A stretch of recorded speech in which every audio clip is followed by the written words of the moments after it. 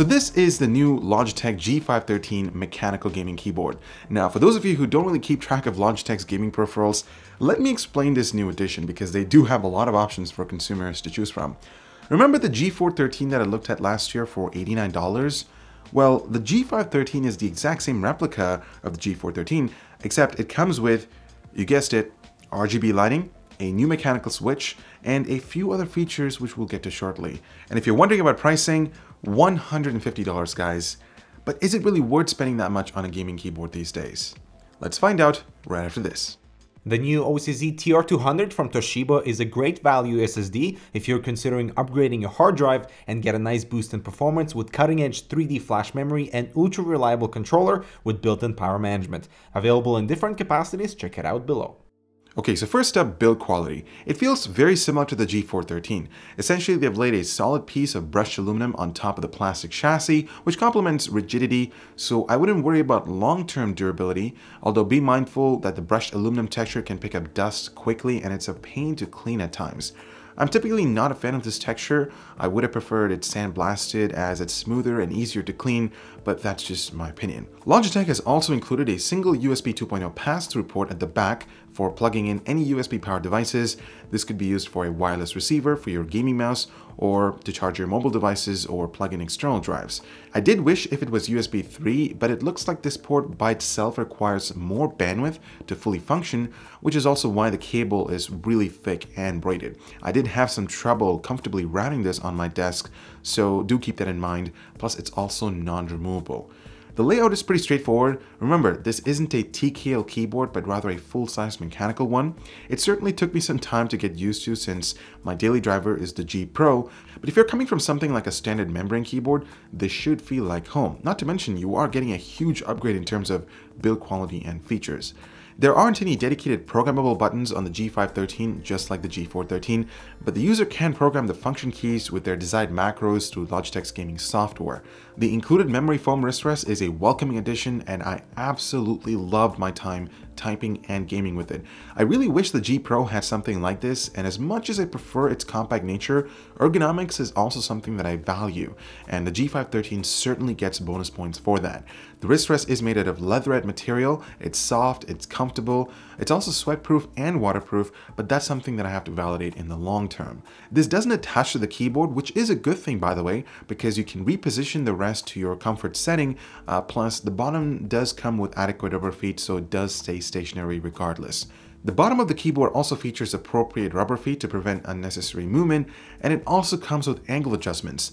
What's even more impressive is that they've carefully implemented cable routing points for your headphones or your mouse so that it doesn't get in the way while you're in an intense gaming session. So kudos to Logitech for designing a well thought out keyboard, except for the lack of including dedicated media playback buttons. Now, this may or may not be a deal breaker for some of you out there, but having tested multiple gaming keyboards, full-size mechanical keyboards here in the studio, I'm just disappointed that Logitech decided to eliminate that on the G513, especially at this price point. Corsair does it with most of their full-size mechanical keyboards, so I don't really know why they've decided to eliminate dedicated media playback buttons. I would value them on a full-size keyboard, to be honest. Now, they have integrated those playback buttons within the function keys, and what's interesting is that if you use Logitech's gaming software, you can inverse switch the function keys to those media playback buttons. So you don't have to hit the function key and then change the volume or skip tracks. You can directly hit that button and it'll do that functionality. The only thing is you'll lose that function key as primary. So for example, if I'm working with programs like After Effects and if I want to use F9 to smooth out that keyframe, I would obviously have to remember to hit a function and then F9 and not F9 instantly. So that's something to keep in mind, especially if you work with programs that take advantage of function keys. Also, Logitech, what's up with this thread mount at the back? I was not able to find any info on that on your website, nor was I briefed on anything about it. My guess, potential future add-on accessories to complement the rest of your gaming peripherals or something interesting. I don't know, I'm just speculating, but if you decide, if you end up picking up this keyboard and if you're wondering what that thread mount is for, I don't have an answer. RGB lighting has made its way into the G513 and it looks amazing. I really like what Logitech has done here with the lighting, just like the G Pro and the rest of the keyboards. It doesn't spill across the frame unlike some other gaming keyboards, and that's thanks to the Romer G switch design. The LED is dead centered within the housing, which then results in uniform and consistent lighting across the board. It looks simple and minimalistic, and I'm sure most of you would agree with me on this, but regardless, I'd love to hear your thoughts on Logitech's lighting system in the comments. There are a variety of effects to take advantage of, like breathing, star effect, color cycle, color wave, where you can adjust the speed and direction. There's also a keystroke effect, and finally ripple, which is a little bit on the fancier side, and I don't see myself using that, but you may like it. This can be done through the driver software, but if you want on-the-fly customization, Logitech has implemented dedicated keys ranging from F5 to F8 that controls the effects, the direction, and the brightness, along with the G key to disable the Windows key. Nice touch. I should also mention that the G513 is LightSync compatible, so if you do end up picking up the G560 gaming speakers featuring LightSync technology, you can sync the lighting across this keyboard as well as the rest of the peripherals. You can take advantage of lighting effects like audio visualizer or screen sampler, or if you're in a game and if you want that lighting immersion, this can definitely implement, or it can complement your experience. Moving on to switches. Well, that's the new thing here. You see, if you own a Logitech gaming keyboard like the G Pro, the G413, heck, even the Orion Spark, you're probably aware of the Romer G switches they feature. It's custom designed by Logitech, and I'm used to it on my G Pro. With the introduction of the G513, Logitech has announced a new type of switch called the Romer G Linear. They've renamed the original switches from Romer G to Romer G Tactile, and the primary difference between these two switches is their feedback. So with these new linear switches, you're getting a more fluid and smoother keystroke experience compared to the tactile response you get with the originals. So there isn't that tactile bump anymore with these new linear switches. They still feature the same 1.5mm actuation distance with a total travel of 3.2mm, and actuation force still remains at 45 grams. It took me a solid day to get comfortable with these new switches compared to the tactile ones found on the G Pro, and I certainly have mixed feelings about this. For one, I do miss the slight tactile feedback that I used to get with the tactile profiles, and it's also a lot more on the quieter side, so that could be an advantage for some of you out there.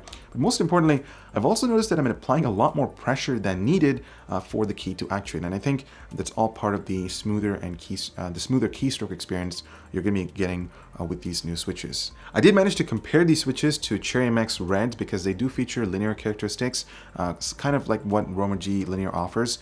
And one of the differences that I did notice is that the liftoff force is a lot higher on Cherry MX Reds compared to Romer G Linear. So if you're looking for something with a higher liftoff force, obviously Cherry MX Reds is a better offering. And of course, you are going to get that smoother, I think the actuation, the smoother keystroke, it's just a lot better on MX Reds compared to Romer G Linear. I'm just not fully comfortable using the G513 with these new switches. I'm still so used to the tactile ones, and of course I prefer that tactile feedback. So if I were you, I would try out these keyboards with the new switches at a local retail store like Best Buy or Micro Center, and then pull the trigger because like I said, you can only get comfortable with a gaming keyboard once you've tried them and once you sort of get used to them as well. So yeah, that's what I would recommend. Try this out first. And of course, I think most keyboards are returnable within 30 days, so you can definitely give this a shot. And if you're not comfortable, switch this up with the Romer G Tactile and see if you're comfortable with that. And if you're not, then of course, Cherry MX, there are a variety of mechanical keyboards with Cherry MX offerings that you can get to try out. Now, how do these new linear switches translate into gaming? Well, that once again ultimately depends on what you're looking for in a gaming keyboard. Here's what I can assure you. These switches are fast and very lighter to actuate, so finger fatigue is completely out of question. The liftoff force is also non-existent, as I mentioned above, and these keys were overall very quick to respond within movements within a game, and I had a pretty good time gaming with the G513, although I'm still getting used to them. I should also mention that you can pick up the G513 with the original Romer G tactile switches for the same price, which is awesome. And here's a sound test comparing the linear switches to the tactile ones on my G Pro and the MX Reds on my Corsair K63 wireless.